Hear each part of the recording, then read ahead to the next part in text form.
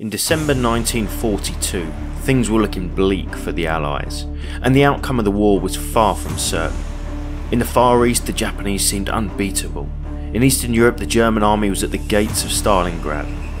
Vital convoys from America were being hunted through the Atlantic by U-boat wolf packs, and despite some successes in North Africa, the Germans retained an iron grip on Europe.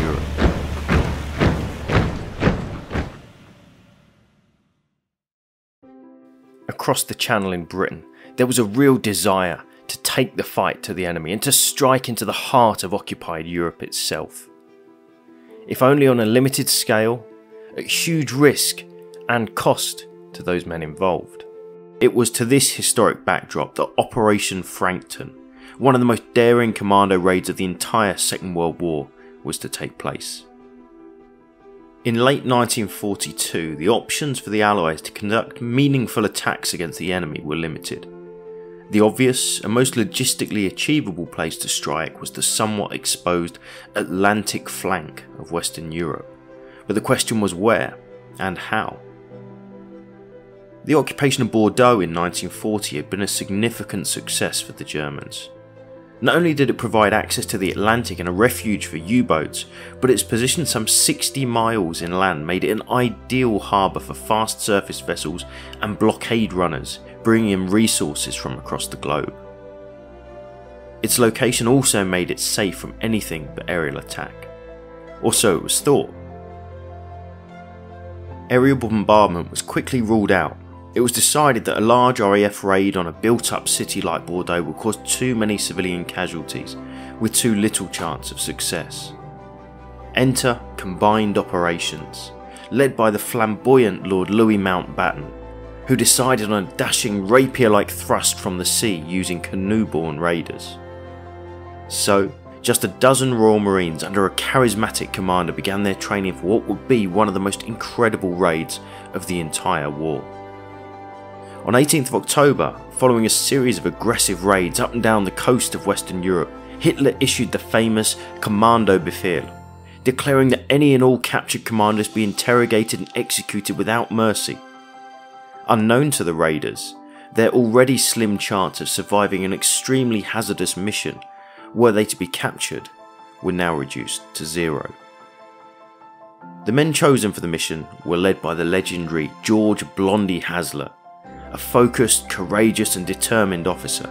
He was highly thought of by his men and his superiors, as this confidential report shows. Thinks clearly and expresses himself well, particularly on technical subjects. Has a lively imagination and a leaning towards development or invention. He is in the centre of work, which borders on a hobby for him. He works exceptionally hard and long and approaches routine and some administrative work with interest and thoroughness, despite this being at the expense of work which he finds more interesting. He has a well-developed sense of humour and is a good practical seaman who keeps himself fit. A strong character with the ability to inspire enthusiasm. Popular. So Blondie, along with his hand-picked team of commandos, began training for an epic mission. For the time being, destination unknown. Their method of transport would be Blondie's personal invention, a two-man plywood and canvas canoe nicknamed a cockle. It could be stored and exited from a surface submarine and then silently paddled towards its objective. Once there, the two-man teams will place magnetic limpet mines on their targets before making their escape.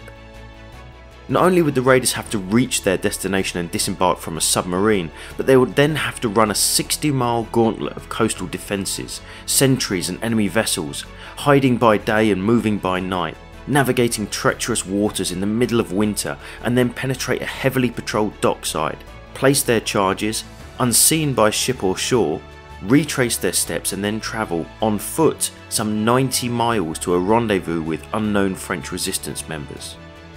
That done, they then only had the 500-mile journey through occupied Europe to Spain to contend with. No surprise then that the raiders trained ferociously. When word came in late 1942 that Operation Frankton was approved, the men boarded the submarine HMS Tuna, which would take them to the coast of occupied Europe. Arriving several miles off the mouth of the Gironde on the 4th of December, Blondie and his men waited for the right moment to disembark. They needed calm seas and no enemy vessels or aircraft in sight. It took 3 days, but eventually, on Monday the 7th of December, conditions were just right. Hasler gave his orders and the two-man teams began disembarking. One by one the cockles emerged. Catfish, crewed by Hasler and 20-year-old Marine Bill Sparks. Then coalfish, cuttlefish, crayfish, conger and cachalot. Lieutenant Rowe, an officer on HMS Tuna, was in prime position to watch as the canoes disembarked. Darkness had only just arrived when we surfaced. The skipper, the first lieutenant and myself went to the bridge with 3 lookouts. "Pilot, get up the periscope standards and keep your eyes skinned," said the skipper. From that position I could see the boom defence vessels showing faint signal lights, but otherwise my binoculars found nothing to report. The forehatch opened and up came the canoe and 2 men, fleet of foot but silent.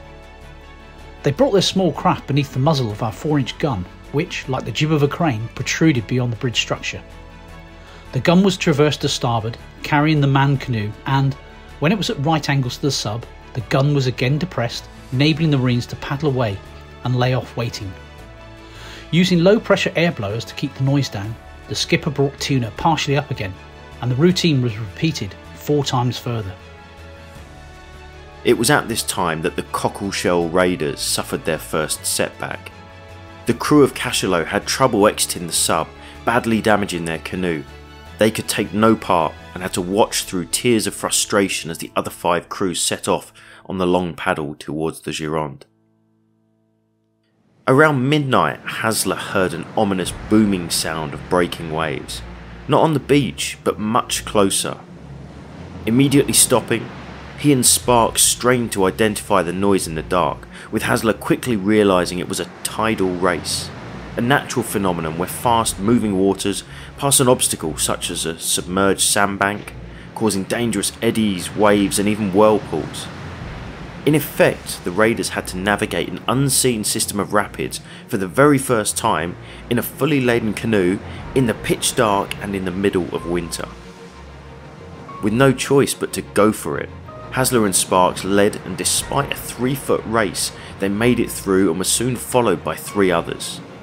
But when they reached the other side, it was realised that Coalfish, crewed by Sammy Wallace and Bob Ewart, had not. They were never seen again. Soon after, the 4 canoes hit a second, even higher tidal race. It was here that Conger was lost, with the canoe being swamped, leaving Jan Sheard and David Moffat no option but to try and reach the shore. In freezing conditions and with strong currents, neither would make it. Before they had even reached the Gironde, the 12-man team had been reduced to 6. Undeterred, the remaining force pushed on, rounding the headland into the Gironde, an immense river several miles wide, but heavily patrolled by enemy craft, coastal sentries and a group of French-built gunboats just off the little port of Le Verdon. To make things worse, the strong current was pushing the raiders directly towards the enemy. With great skill and plenty of nerve, the raiders slipped past the German defenders and made their way upriver, although when eventually they emerged into the Gironde proper, there was no sign of McKinnon and Conway, the crew of Cuttlefish, who too were destined never to make it home.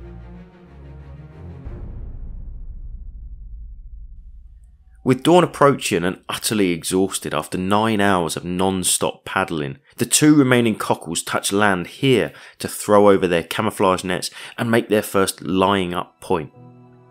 Thinking they'd chosen an uninhabited stretch of riverbank, they were surprised when the sun rose to find they were actually lying up in the very spot where local French women came to cook each morning.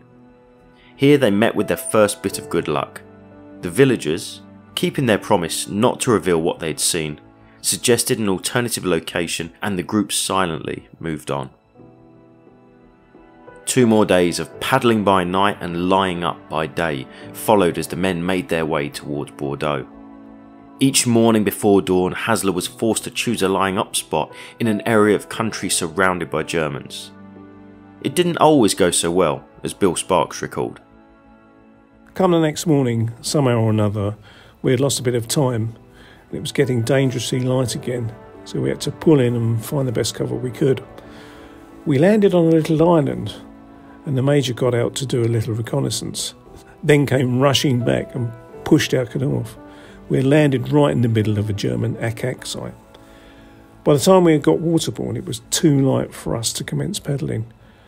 So we had to once again pull in onto this island, put our 2 canoes in the middle of a field, throw our camouflage nets over us, and there we sat all day long. We were so close to this ack site we could hear the Germans talking, laughing, singing, and even at one time 2 Germans walked past us. Well, in this field was a herd of cows, and as cows have the funny habit of doing, they just stood in a big circle around us, looking at us. And of course, when these 2 Germans came along, they stopped and looked at the cows. And we were dead sure then this was going to be our lot. Well, I don't know if it would have been our lot or their lot. Thankfully, they had a little laugh and walked away. The next night, Hasler and Sparks, along with Bert Laver and Bill Mills of Crayfish, travelled the 11 miles to this spot, their final lying up position before the attack would take place. Here's Bill Sparks again. We paddled within a few miles of Bordeaux that night and made very good time, which gave us time to have a rest up, since the following night was going to be the night. We managed to pull into some very tall reeds for cover. Once again, of course, we couldn't get out of the canoes, but opposite us was a jetty, so we could sit and watch the Germans unloading 2 ships, which we hoped would still be there the following night. We could hear them talking as they were unloading and so forth. We spent the day in the canoes eating our compo rations, and I suppose really we were thankful when darkness came again, because this was going to be the night it was over, one way or another. We set the fuses going and parted company with the other canoe, shook hands, wished them good luck, and off we went. I felt very lonely then.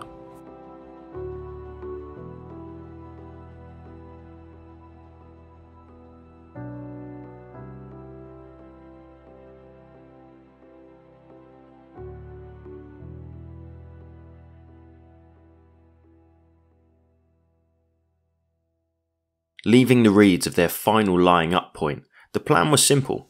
To paddle straight up into Bordeaux on the incoming tide, find their targets and plant their charges at slack water before using the ebb tide to escape back down river to safety.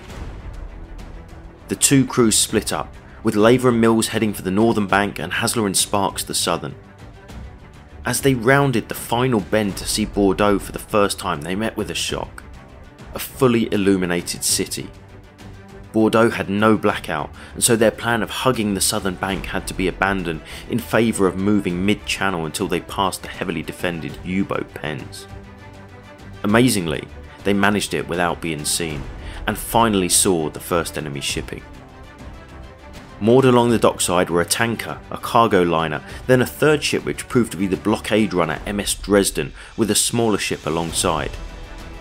They passed all of these before reaching a ship of around 7,000 tons, the MS Tannenfels. Hasler placed 4 limpets along the side of the ship using lowering rods as Sparks steadied the canoe. About the same time the tide began to turn, making upriver progress much harder. They pushed on, creeping along the dock wall. Although with the tide pulling them more all the time, they were unable to make it further upstream, so Hasler decided to target the next vessel, an armed minesweeper, or Speerbrecher. Sparks placed the limpets, and Blondie recalled what happened next. Catfish was a little distance from the side of the Speerbrecher, and the act of turning to go downstream when we were seen by a sentry on deck who shone a torch on us. Fortunately, we were able to get back close to the ship's side and drift along with the tide without making any movement. The sentry followed us along the deck, shining his torch down on us at intervals, but was evidently unable to make up his mind as to what we actually were. We were able to get into a position under the bow of the ship where he could no longer see us, and after waiting there for about 5 minutes, everything seemed quiet, so we resumed our course downstream. The pair returned to the Dresden, the ship they'd passed earlier, with a fuel tanker moored alongside it. Moving between the two, they narrowly avoided being crushed when the tide squeezed them together. They placed their remaining limpets. Mission complete. And with no more than a handshake, moved back out into midstream to be swept along by the ebb tide. A little later, and still in total darkness, Hasler and Sparks heard the splashing of paddles and by chance met Laver and Mills mid-river, who had just been successful on the northern bank. They travelled together for a while before splitting up to make their own way to safety. Laver and Mills wouldn't make it. But continuing with Sparks and Hasler, they eventually came ashore right here near the town of Bly, following this exact route inland to begin an epic journey which would take them, with many close shaves along the way, to the town of Ruffec, some 90 miles away. It was to this very cafe in Ruffec that they came, and managed to make contact with Mary Lindell, the English-born leader of the local resistance. It was also here that they first heard of the results of their attack on the shipping at Bordeaux. At 8:30 AM on the 12th of December, the first explosion aboard the Tannenfeld had shattered the silence. This was followed by a second, which caused the ship to list and threatened to capsize it. Throughout the rest of the morning, further explosions were heard again and again, with the Dresden sinking at her moorings. In all, 6 ships had been attacked, with mines exploding aboard 5 of them. The raiders, whilst not changing the outcome of the war, had at least shown that nowhere was safe from attack. With the vital help of the local resistance, Hasler and Sparks were smuggled to the demarcation line, the heavily guarded border within France which marked the boundaries of the German-occupied and the Vichy-controlled zones. Bill Sparks remembered the journey to and the crossing of that line.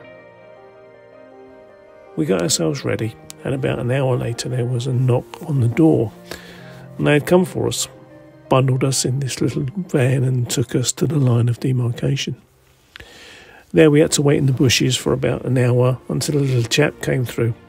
He was our guide to take us across the line. The particular part of the line we were at was a roadway, and it was particularly heavily patrolled with guard dogs, which I detested, and foot patrols. He said he would go across first, and when he whistled, one of us was to go across. Another whistle, and the third one would go. Away he went into the darkness. We heard the whistle, and away went the Major. There I was, left alone in the bushes. I'd never felt so lonely in all my life. It seemed like hours before this whistle came, and eventually I was away, across the line. That's when the first 4-minute mile was broken, by the way. Hidden locally for several weeks, it was once again Mary Lindell's help that saw them in disguise, which included Hasler, much to his annoyance, removing his blonde walrus-like moustache. The trio took a series of trains to Lyon, Marseille and then Perpignan, and then eventually to the foothills of the Pyrenees. Here they met with 2 Basque guides who were to lead them in a gruelling mountain climb over the Pyrenees, waist deep in snow and into Spain. Exhausted, freezing, but with the Spanish frontier finally in sight, they travelled this exact track to freedom, eventually stopping at a hostel some 5 miles inside Spain from where the British consulate was contacted, and their epic escape came to an end. Split up once in Spain, and travelling home separately, Bill and Blondie eventually returned to Southsea, where the Cockleshell Raiders had trained, and to the Granada pub, where the group had agreed to meet and have a drink when it was all over. Unfortunately for Hasler and Sparks, they drank alone. Operation Frankton was not without controversy, especially when weighing the limited material success against the extraordinarily high casualty rate to those who took part. But what can be said, and without fear of contradiction, is that the courage, skill and determination shown by Blondie Hasler, Bill Sparks and all the Frankton Raiders was remarkable, and more than 75 years later is truly worthy of our remembrance.